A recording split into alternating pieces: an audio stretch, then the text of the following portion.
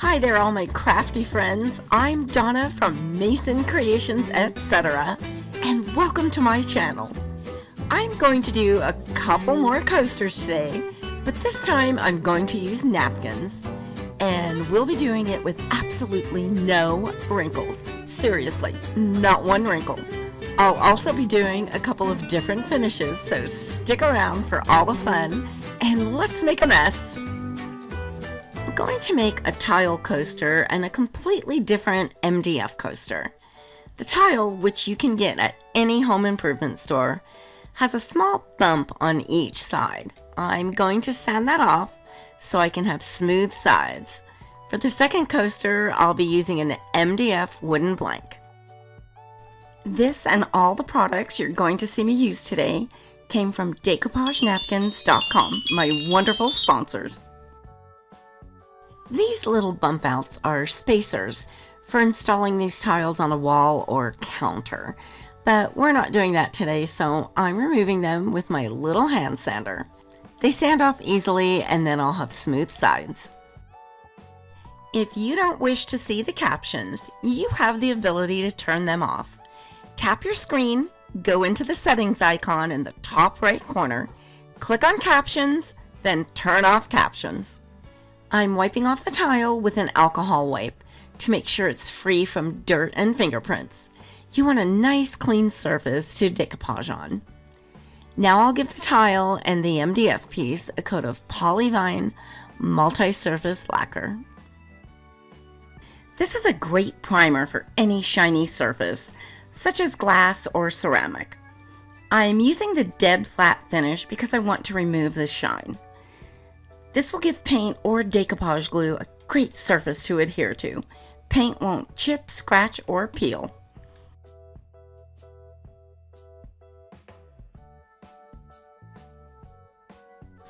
I just love this napkin and all the beautiful colors in it. This one is going on the tile. I'm cutting out one of the squares of the napkin. This is a 3-ply napkin, but I'm only going to be using the top ply with the print on it.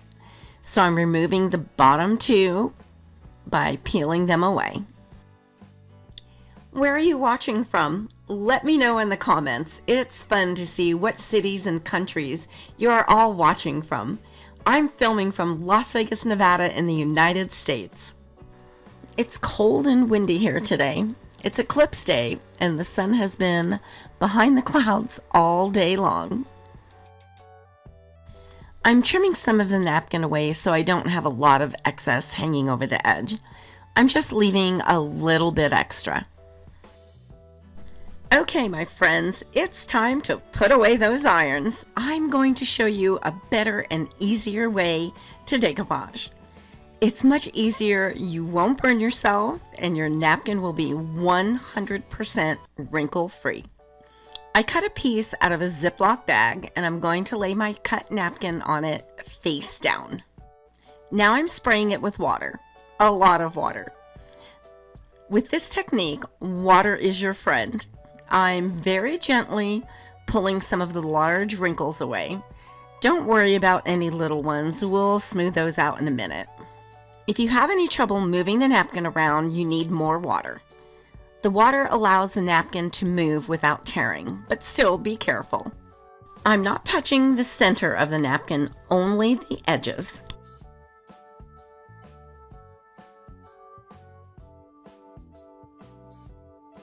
I'm brushing on another layer of Polyvine's multi-surface lacquer. I'm using this as my decoupage glue. It works so much better than the other decoupage glues out there. This goes on thinner and doesn't leave any lumps under your napkin. I'm lifting up the plastic with the napkin stuck on it, turning it over and laying it down on top of the wet lacquer.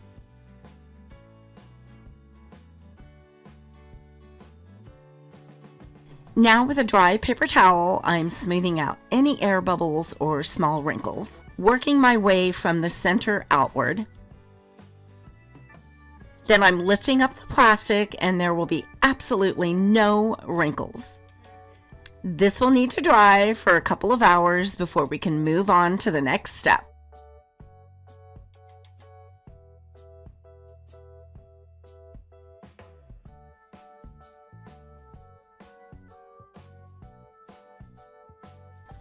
Isn't this beautiful? Not one wrinkle. As the napkin dries, it will slightly shrink and tighten up. This will pull out any minute wrinkles that may be there. This technique leaves a truly flawless finish. The water helps the glue penetrate the napkin for a really great seal. I'm elevating the tile on a paint can so the edges aren't touching anything. While the tile coaster is drying, I'm going to work on the MDF coaster. I'm giving it a coat of Dixie Belle chalk paint in the color Drop Cloth. This color best matches the background of the napkin I'm going to use. This way you won't see the edges of the napkin. I'm painting front and back. Dixie Belle paints are so smooth and creamy and have great coverage.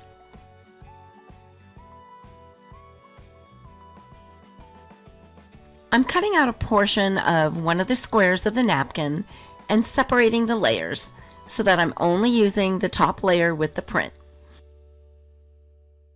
When decoupaging, you only want to use very light colors for your background paint. Napkins are very sheer, and a dark color will show through the napkin. Light paint will make the colors in your napkin look vibrant. I'm removing as much of the excess background as I can, and I'm using a water brush to do this. A water brush has a cartridge that you fill with water and then brush it on the napkin or rice paper. The water dispenses easily, so this is really convenient. You can find this in my description box below in my favorite tools section, just in case you want to check it out. The water makes the napkin easier to tear. When decoupaging, you need to tear your napkin or rice paper. A torn edge is much easier to blend than a sharp cut edge. I'm using all the same processes that I used with the first napkin. DecoupageNapkins.com has such a great selection of rice papers as well as napkins that you can purchase one at a time. Rub-on transfers, molds, modeling clay, stencils, stamps, scrapbook paper, and much more. Over 8,000 products, including a great variety of polyvine products, which are a hot ticket item right now. 3 great lines of paint: Dixie Belle Chalk Mineral Paint, Clay Mud Paint, and Pentart paints in a wide variety of colors. They are wonderful to work with and will send your order out fast. They offer several automatic discounts when checking out on orders over $50, $75, and $125. Subscribe to their newsletter by entering your email address, and you'll receive 10% off your next order. They are truly your one-stop shop for craft supplies. Make sure you check them out. I'll leave you some links in my description box below. Notice that I only used a portion of the napkin, so this one doesn't cover the entire coaster blank. You don't have to put the entire napkin down. You can take whatever portion of the image you like. I'm going to elevate this one to dry as well, since a little bit of the napkin is hanging over. I'm delicately brushing the edges of the napkin with some of the lacquer to make sure they are all completely glued down. They're both dry now, so it's time to remove the excess napkin hanging over the edges.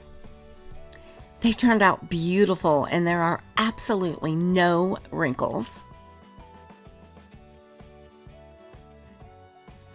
I'm using sandpaper in a downward motion around all the edges. It cuts off the paper perfectly for a nice edge.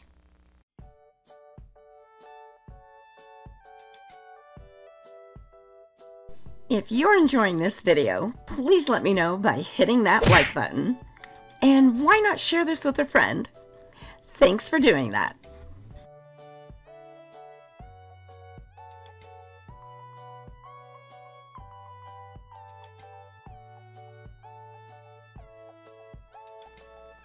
I'm giving them both one more coat of the multi-surface lacquer and making sure to go over the edges. I want to make sure that nothing lifts around the edge.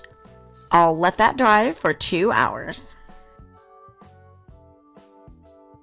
I gave the tile coaster a coat of Polyvine's heavy-duty wood varnish.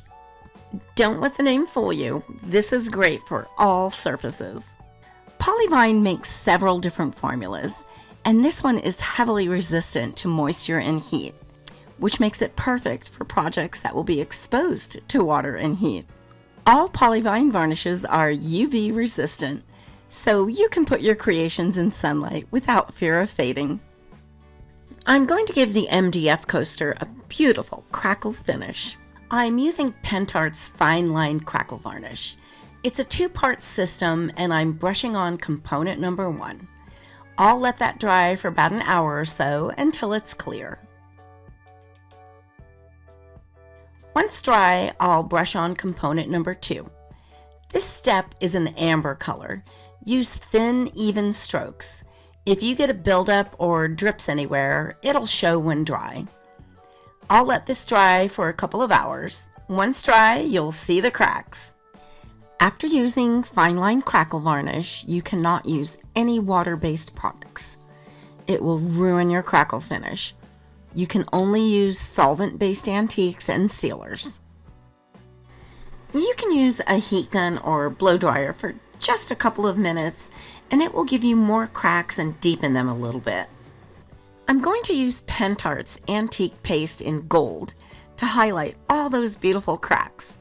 This step makes your project look very vintage. It actually looks just like aged cracked porcelain. I'm rubbing it into the cracks and then wiping off all the excess with a soft, dry cloth. Make sure you don't use a damp cloth or a wet wipe.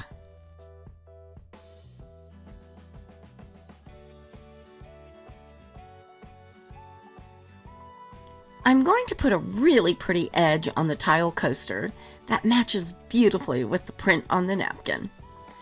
I'm putting some painter's tape a little less than 1/4 of an inch from the edge of the tile on the top and bottom. Now I'm going to paint the edges and sides of the tile with Pentart's silver paint. Pentart's metallic paints are amazing. They rarely ever require a second coat, which is pretty rare for metallic paints. I'm painting a little bit of the bottom of the tile that will be seen after I add the felt. I'm only doing 2 sides at a time. Now I'll let that dry for about 30 minutes. Okay, now comes the fun part. I'm going to add a metallic wax rub in mint sparkle over the top of the silver. Wait till you see how pretty this turns out. The wax rub is slightly translucent, which is why I put a layer of silver paint first. I test all the products that I recommend in my videos. I won't recommend anything that I haven't used myself and prefer. If I'm recommending it, you can bet it's a great product. Each product will be listed in my description box below and will have a blue link to make it easy for you to find. Any of the links I provide are safe for you to click on. I remove the tape and I'll let this dry for a couple of hours and then do the exact same thing with the other 2 sides.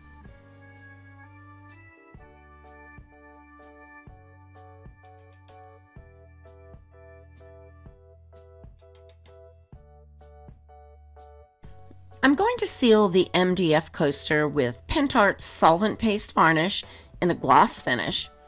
I gave it 1 coat, waited an hour, and then gave it a second coat. I'm going to be painting it with Polyvine's heavy-duty wood varnish for the heat and water resistance, so I want to make sure my crackle finish is well protected. The best way to clean your brush after using the Pentart varnishes is with good old-fashioned turpentine. I put a little in a glass jar and soak my brush overnight, then wash with soap and water the next day. After the second coat of varnish, I let the coaster dry for a couple of hours. I'm going to paint the edge of the MDF coaster with Pentart Gold Metallic Paint. This is water-based, but I've sealed it with a solvent-based varnish, so it's okay to add something water-based at this point. I'm using a sponge and dabbing around the entire edge. I'll let that dry for about 30 minutes. Now I'm going to give both coasters 2 coats of Polyvine's heavy-duty wood varnish. I'll wait 2 hours between coats. This is what's going to make them heat resistant and waterproof. I'm using the satin finish because I love shine. Your coasters will need to cure for at least 48 hours before use. Since I used a solvent-based varnish on the MDF coaster, the crackle finish is protected, so it's okay to use a water-based product now.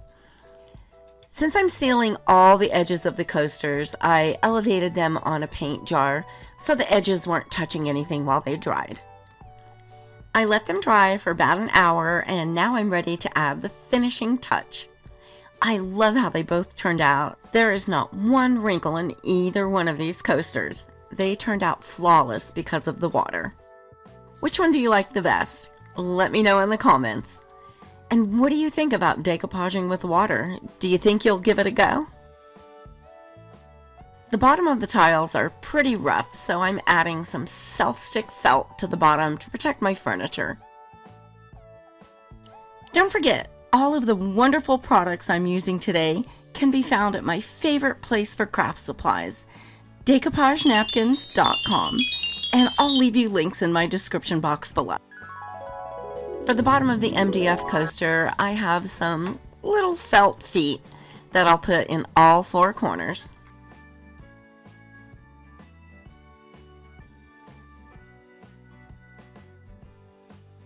I put together a playlist of some other tutorials you may enjoy. Click the picture on the right to be taken directly to that playlist. Thanks so much for watching, and I hope you enjoyed this video. Don't forget to subscribe by clicking my picture in the top right corner so you don't miss any future videos.